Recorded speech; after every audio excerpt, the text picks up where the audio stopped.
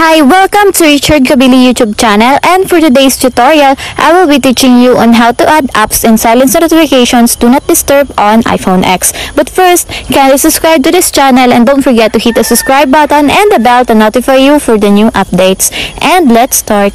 Using your iPhone X from your home screen, first go to Settings. Then in the Settings, scroll down and click the Focus. Then in the Focus, choose the Do Not Disturb. Then in the Do Not Disturb, click Apps under the Allow Notifications. Then in the Notifications, you will see a positive sign under the Silence Notification prompt.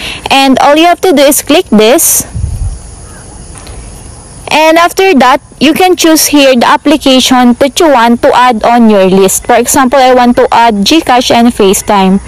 And if you're done, just click Done.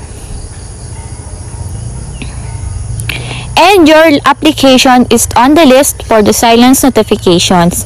And that's it. We have successfully add apps and silence notifications do not disturb on iPhone X. If you have a question, kindly comment down below and don't forget to hit the subscribe button and the bell to notify you for the new updates.